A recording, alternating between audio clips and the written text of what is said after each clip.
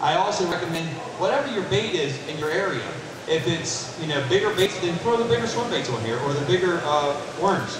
If it's smaller baits and you have the small bait fish, the 1 or 2 inch, make sure you match the hatch. It's the same way as if you were fishing a spinnerbait or a crankbait or anything. You want to make sure that your baits are matching what you're fishing with.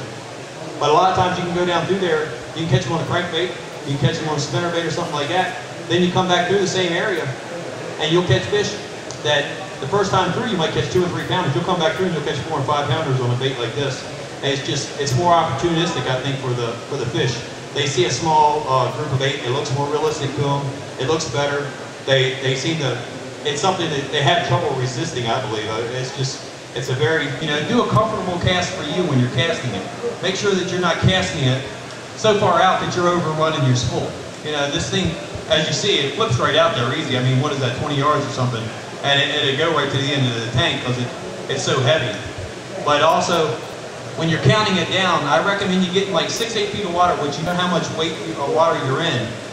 Throw it out there and count to yourself 1,001, 1,002 until it hits the bottom. So you can get an idea, because different baits, different heads are going to make it have a different fall rate. So when you're trying to catch fish offshore and you're catching them on ledges and things like that, and they're 25, 30 feet deep, and you're not exactly sure if the bait's there yet, and a lot of us aren't good enough to read our graph, I mean, unless you're dropping it straight down next to the boat. I recommend do that. Just do a practice cast with whatever baits you have on it and count it down, 1,001, 1,002, 1,003. When it hits the bottom, okay, it takes 3 seconds to go 8 feet.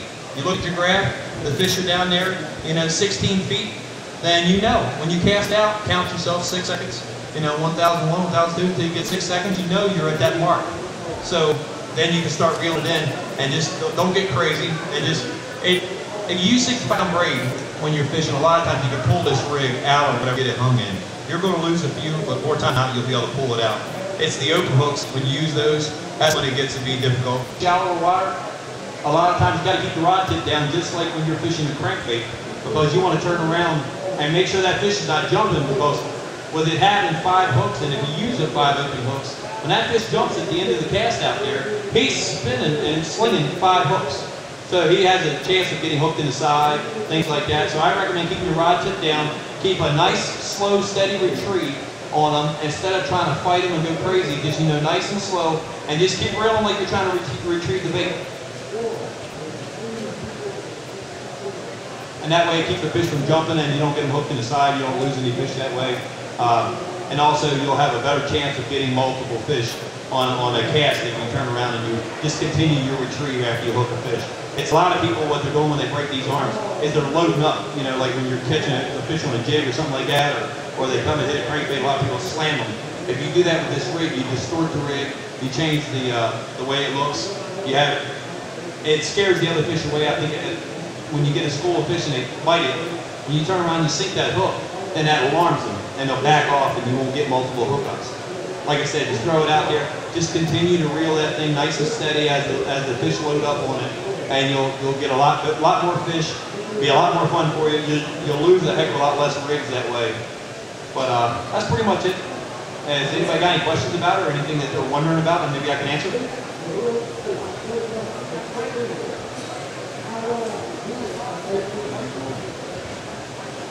Excuse me? A wire leader? I don't throw a wire leader. I don't recommend it. Oh, these wires here? Nah, this one has a light wire on it. I think they see more of the bait, the action of the bait, and it disguises the leaders. And these wires give it vibration as it's going through the water. I think that actually, they pay more attention to the actual baits than they do the wire. Plus, with having the fish head on the front, kind of to them it looks like a bait leading other baits. So it's the beginning of the school, and then you have all that movement, moving the water and distorting it, causing ripples in the water and everything. I think it disguises the wires a lot. Because like I said, I'm throwing 65-pound braid. I throw it in Lake Anna where it's clear, and other lakes, Douglas Lake's crystal clear. You can see down 15, 20 feet. And I'll throw it out there, and I'm not getting any issues with fish shying away. Now, they still shy away if they follow it up to the boat like they do with a crankbait or a spinnerbait or something like that. It's the same thing. A lot of people, they pause or something like that. You'll get a lot of hookups not far from the boat. I mean, they'll grab it, but you'll see fish just following it and going away. If that's the case, Sometimes you need to just change up your reel speed or something like that for continuing to follow and not hooking. You can turn around and just do something a little different. You might want to back off that spot, throw it out there, let it, like I said, sink a little deeper, maybe not let it sink as far. Sometimes the fish, they either want to feed up or they want to feed down towards it. You just got to change up your speeds until you get them to stop following. But once you hook one, try to pay real close attention, which way you were throwing, how you were throwing, what depth you counted it down to. And a lot of times you can throw back there and 6, 8, 10 casts in a row, just bam, bam, bam, and you can catch up to 15, 20 fish in a row and have multiple hookups every time. It's almost like it doesn't spook them when you have 2 fish on, because to them it's almost like when a smallmouth try to take a bait out of another one's mouth. It doesn't spook the other fish. They kind of think you're just fighting for the fish or for the bait, and it's just their way of feeding. And largemouth do the same thing. Talk about multiple largemouth, and that's the same thing where the other largemouth are coming up and trying to take it out of the other one's mouth, just like you would with a spinnerbait or a chatterbait or something like that. And they do the same thing, have multiple hookups with largemouth. Anything else?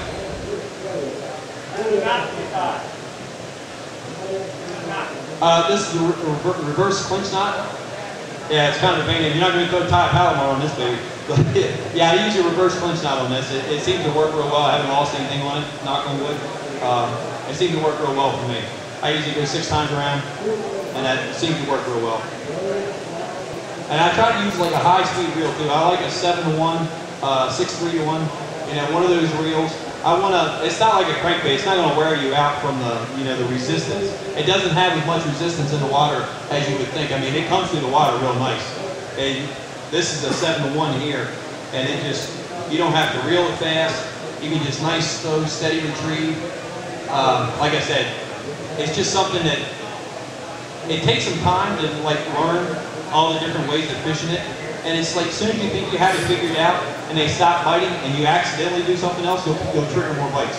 And it's amazing how well it works. It really is. They're feeding up in the rocks, and it's past fall. And I would catch a rockfish, and then I'd catch a 12-inch, 13-inch perch, white perch, on the same cast. So I had the whole food chain, on one line. It was kind of cool to feel that. But I don't know if the perch ate the rockfish was trying to eat it, or what happened with that one. But it was kind of interesting to have multiple species on one cast. Anybody have any questions? That's pretty much it for me. If you guys have anything you want me to talk, or you want to know about it, if you want to see them up close, like I said, I have it over there at the booth. There's a lot of people selling them around here. There's a lot of different versions of it. I recommend just getting one, take it out, try it out. Just try different places, see what works for you. There's a lot of different things, a lot of different ways that it'll work. It's something it's pretty cool to fish, and it's a lot of fun. It's something that a lot of people can catch fish on. Thanks a lot for everybody coming out.